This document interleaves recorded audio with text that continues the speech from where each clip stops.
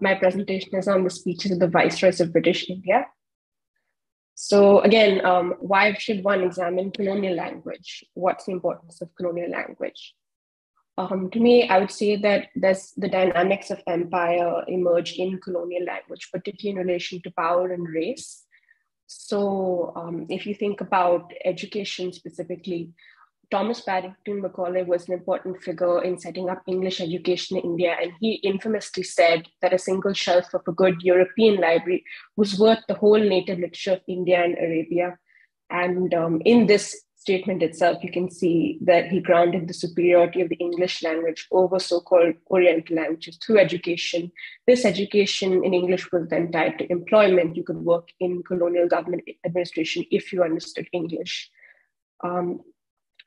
This continued in the law as well. So British colonial law worked as a tool that was not only inherently unapproachable to the vast majority ruled, but also actively worked to preserve the superiority of empire by creating law rooted in the assumption of a fundamental inherent difference between British and Indians, which here in Elizabeth Golski's speech says it's Indian human nature. And in fact, the goal of education was to try and overcome this Indian human nature. So legal language was shaped by racial ideas, and then also these ideas came into ruling. And then eventually, I'm so sorry, my Zoom is, okay. And if you think about legal language also became a currency of power for resistance. In terms of education law coming together for Indians. So a lot of significant figures in the freedom struggle for India were in fact lawyers, people who knew English and people who had command over legal language, like Mahatma Gandhi, Jawaharlal Nehru, the first Prime Minister of India, and Dr. B.R. Ambedkar, who wrote the Constitution of India. So colonial language tells a lot about empire. But why examine the Viceroy? Where does he fit into this? The Viceroy's office was the highest in the land. He was a representative of the British Crown in India. So in this context, there's no better figure to study. And studying his political position on events through his speeches and our knowledge of the events of colonialism can reveal new insights into empire and how empire evolved over time. And specifically, a digital humanities approach to the Viceroy works well because there are a lot of individual Viceroys whose biographies are out there, but there are very few texts about the office as a whole. And a digital humanities approach can also show how the people in the role each adopted it, how the role itself changed over time with change in empire and history. So this is my intervention. I apply text analysis methods to a corpus of the Viceroy's speech. And through the Viceroy, I aim to read empire. The speech, there were 84 speeches in my corpus made by Viceroys who ruled between 1880 and 1947. This includes 6 speeches made by 14 different Viceroys. So the split was 3 made at the very beginning of a Viceroy's rule and 3 made at the end. The reason for this was I thought that people, when the Viceroy first come into the role, who would he want to speak to first in this position of power? Where would he want to be?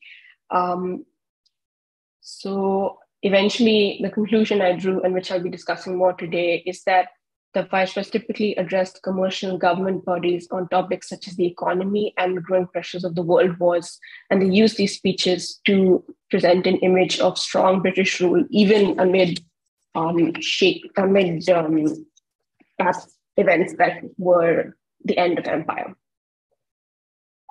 So my methodology was that I found these books in the public in books posted by the Public Library of India, and then I put them into TXT files and edited these files for OCR errors and added metadata. So I added the official title of the speech, the speaker, the audience, and the location. And then I had created a Python file, which used tools within the natural language toolkit to analyze my corpus. So I got details like word frequency, correlations, collocations, lexical diversity. etc. And eventually I produced data representations of things I found using my file. And that's what I will be showing you all today.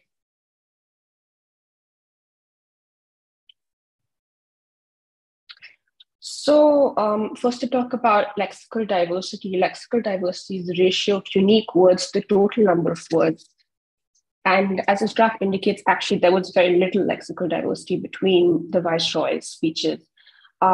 It suggests then that they constantly referred to the same script and had perhaps had a unified political position that varied little over time. And through making the same speeches, they not only ensured then their individual success, but the success of the role. They didn't want to actually say something different from each other. And these are speeches, remember, made at the beginning and end of the Viceroy rule. So it indicated they had a similar agenda when starting, similar agenda when finishing their rule that just continued from one to the next. But then who exactly were the Viceroys talking to? So if you look at the most frequent words and most frequent bigrams in the corpus, the words are India's account of 659. The total number of words was 38497 words. And government India suggests they're talking, of course, about the government of India. But through words like gentlemen and Mr. President, ladies and gentlemen, it suggests that the people they were talking to were people in high positions of office who had some kind of power. So if you look at exactly who these people were, so I've taken India and government India by audience, we can break down who each of these groups are. So the Bombay Municipal Corporation and New Delhi Municipal Committee are government bodies. The Bombay Chamber of Commerce and Indian Merchants Chamber and Bureau are commercial groups. The Muslim Committee of Bombay represents religious interests, and members of the Bicolor Club refers to an elite club for Europeans in Bombay. And it's a social group, and as you can see, it's the one where where the words were mentioned most. But it's important to note that members of this club were people in the colonial administration and army as well. So again, powerful people. So just to reiterate, these are at the beginning and end of the rule. So these are pretty important people to be speaking to.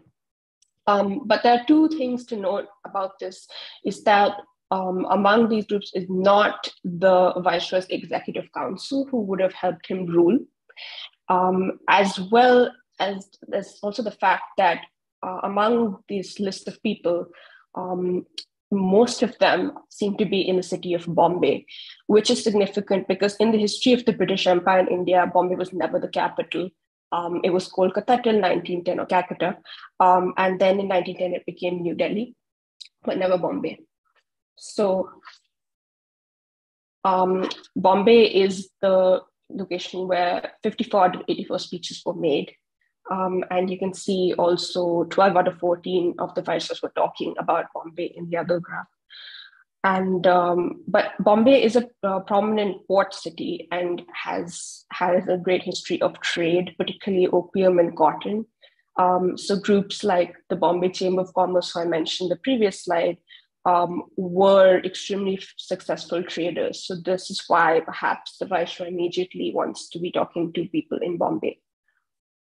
So if we look at specifically, Lord Hardinge is the top mentioned Bombay the most, and Lord Willingdon followed him. So I'll be focusing a little on what they were actually saying. So what do the viceroys actually bring up in speeches? So if we look at the first one, Lord Hardinge, who mentioned Bombay the most, talks about something called the Bombay Relief Fund. This is in 1916, around the time of the First World War. And he talks about money being donated, freely subscribed, with the money freely subscribed by all classes in the city and presidency of Bombay. Both money and personal service had been given most freely and generously, not as a duty, but with desire to do all that is possible to secure success for our arms. So he is praising the city for giving financially. So Bombay is important financially. But it's interesting to note that here the person who's supposed to be the head of the British Empire, which is supposed to have all power, is still having to ask for money for support for empire's activities like war. And if you move on to the speech made in 1936 by Lord Wellington, when he's talking to the Bombay Chamber of Commerce, he mentions that India's credit stands high. The Bombay Chamber of Commerce has helped improve the economy financially. But he also says something interesting. He says one very large element has been the restoration of law and order to the country, which has been the constant preoccupation of my government, myself, during my regime. So along with the praising the Bombay Chamber of Commerce for supporting empire financially, he says, but we are together.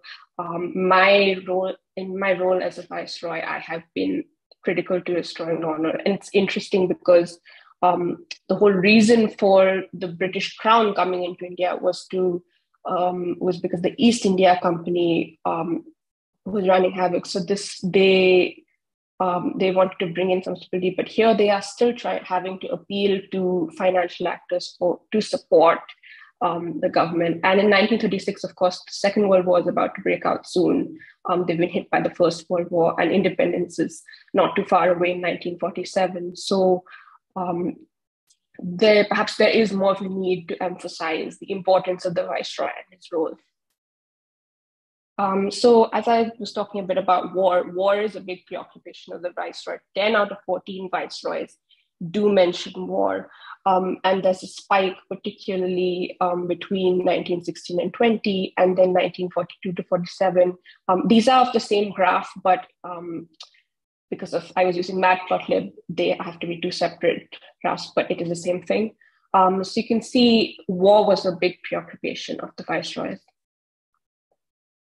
And who were they actually talking to about war? It was actually, funny enough, the princely states, not exactly a group you would consider immediately that they might be speaking to. But the narrative to the princely states were a group of Indian princes in the Chamber of Princes, and they supported the empire largely. But the support here also that the viceroy mentions is similarly financial support, thanking invaluable help you've given to the war effort, but also without thank you for the help that I have had in the efforts I have made while I have been viceroy to further modernization of administration in the states. So here, Lord Linlithgow is talking about how, again, flattering the Chamber of Princes for giving money to support empire, but at the same time, he is saying that my role has been critical in this. Again, this is in 1943. In 1947, independence happened. So at this point, there was talk about this freedom struggle was quite strong. So at this point, we would say that the viceroy was definitely trying to push the importance of himself and his government here. So just to summarize my points, the viceroy's speeches indicate that rather than empire having absolute power, they had to actively work to maintain that image. The speeches worked kind of almost as damage control in the later years to say this is the role that I can play, while at the same time having to ask for money. And the end of empire pretty much came from losing money in the wars. And with political and economic bodies, then appeal to financial support was necessary to maintain government activities, but the viceroy's role had to be consistently asserted.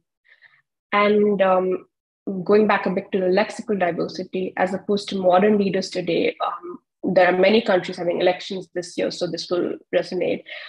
You're trying to show you're different from your predecessors, from other parties, but the viceroys notoriously wanted to show that they use stability and lack of change to show their strength. And this is associated with ensuring the continuity of empire. In fact, many were even from the same families, as the same group of nobles, giving the same narrative over time. So to go back to the original point, why legal language therefore allows us to delve deeper into hierarchies of power through these speeches, allows us to identify ways in which the viceroy uses language in their office to present, depict, and execute the goals of empire. Thank you.